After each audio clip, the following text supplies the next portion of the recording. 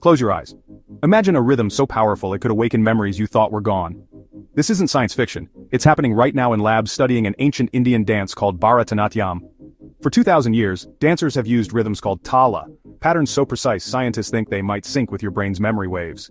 Studies show dancers often have sharper focus and better memory. Why? Maybe their brains are trained by these rhythms.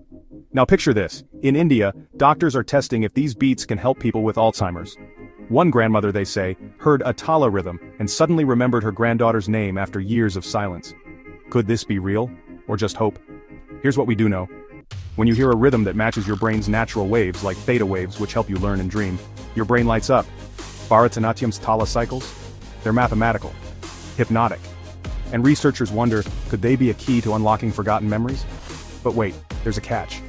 This isn't a magic pill. Science is still learning. Maybe it's the dance, the music, or the stories behind it that heal. Or maybe it's something deeper, something India's known for centuries. Rhythm isn't just art, it's alive. If you want to see where this mystery goes, hit like, and tap subscribe. Because ancient secrets, they're hiding in plain sight, and universal insights is where we find them. Together.